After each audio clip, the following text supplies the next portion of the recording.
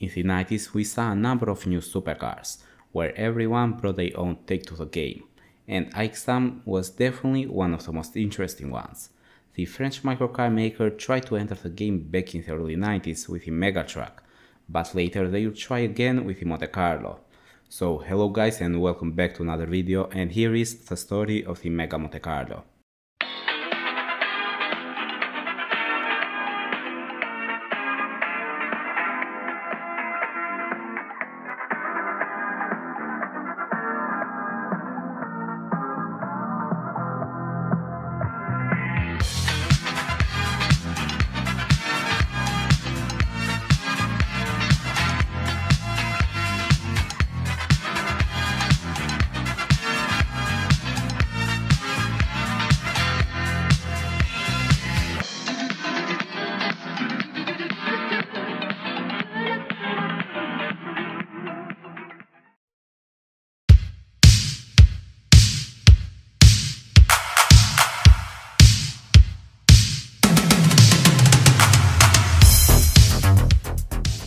The story of Aixam dates back to 1975, when Arola was founded.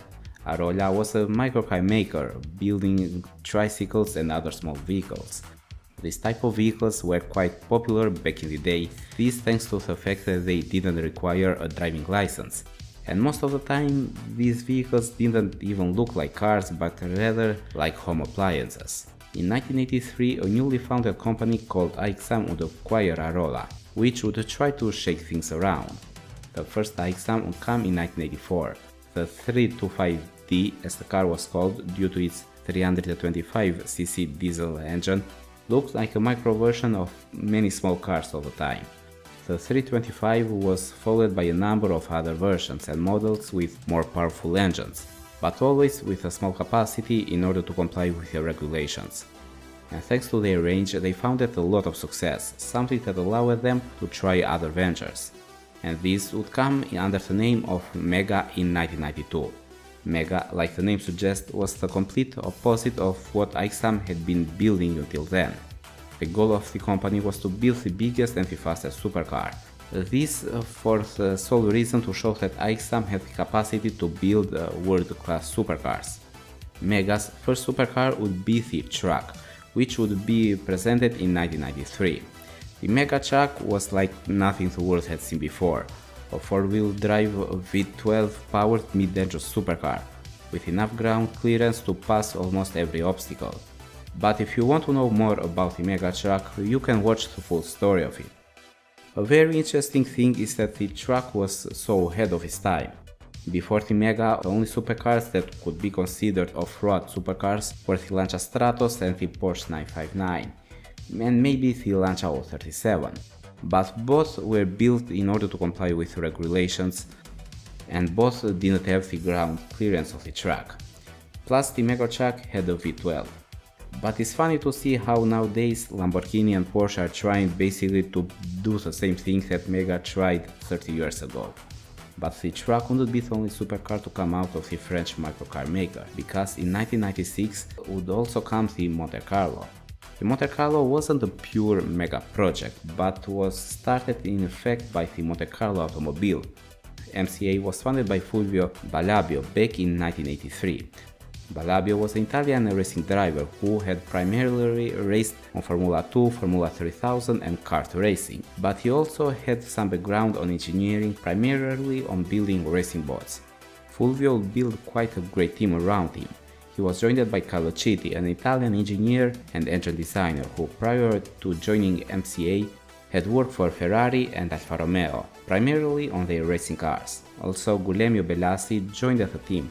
Bellassi was a Swiss racing driver and engineer who had a lot of experience on building chassis for different F1 teams, and he also had experience on working with carbon fiber. The team would go to build the Centenaria in 1990.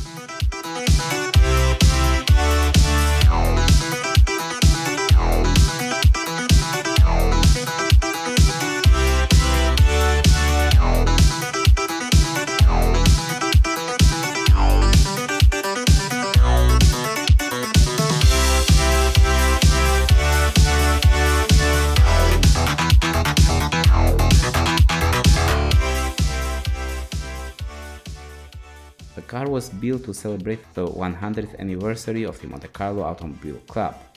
The design of Centenaria wasn't the best in my opinion. The car looks more like a kit car rather than a true supercar. But underneath the hood, the car had some serious power.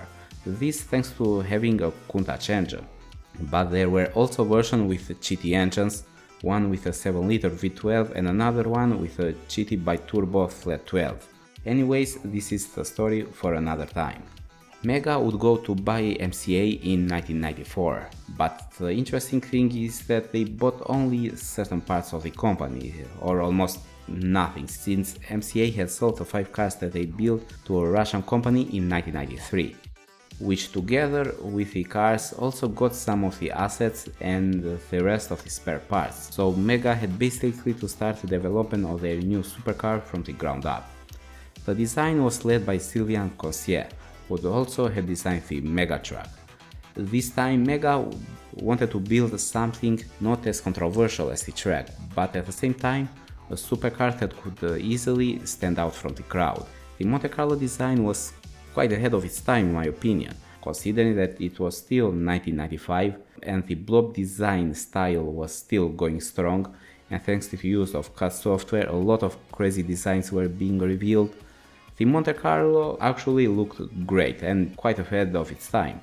The first prototype had a steel chassis, but the cars that came later had carbon fiber ones, while the bodies were made out of carbon fiber on all the cars. The dimensions were in line with other supercars of the time, like the F50 and the Diablo, with a wheelbase of 2.6 meters, a length of 4.4 meters and a width of 1.9 meters. While the weight is hard to tell because it differs from review to review, but it would be something between 1350 kilos and 1500 kilos. For the engine they decided to go for the same engine that they used on the track, the M120. The 6-liter V12 Mercedes engine had proved to be a great and reliable engine, and Mega wasn't the only one to use the legendary V12 on their supercars, since Isdera Commendatore had done this before and later Pagani with its Zonda, even though they would go to mostly use the 7.3-liter version. On the Monte Carlo, the engine would produce 450 horsepower at its peak, even though, like with the weight, there are different numbers depending on the review of the car. This was 50 horsepower increase compared to the engine founded on the Mercedes. This was mostly achieved thanks to the ECU, which Mega decided to use their own. For the gearbox they decided to use a 6-speed manual ZF gearbox, which made the car even more interesting, since besides its Zonda, the Monte Carlo is one of the only few cars to pair the M120 with a manual gearbox. Thanks to this, the Monte Carlo could hit a top speed of over 300 km per hour and could hit 100 in 4.4 seconds. Pretty strong numbers for the time. The interior had a typical cockpit driver-focused design of the time, stuffed with leather and Alcantara, and also with a lot of exposed carbon fiber. The car made its debut at the 1996 Geneva Motor Show, but for some reason the car went under the radar with not much coverage and talk about it. Later Mega would present a racing version of the Monte Carlo, which featured a more aerodynamic body, but the car never raced. Frankly, the Mega Mote-Carlo is one of the strangest supercars, since so little is known about it, and the production numbers vary. It's believed that the car was in production from 1996 to 1999, and at least 2 cars were built, which were both used as show pieces, even though sources say that 5 cars might have been built, but a true number is unknown. So guys, thank you for watching and see you next time.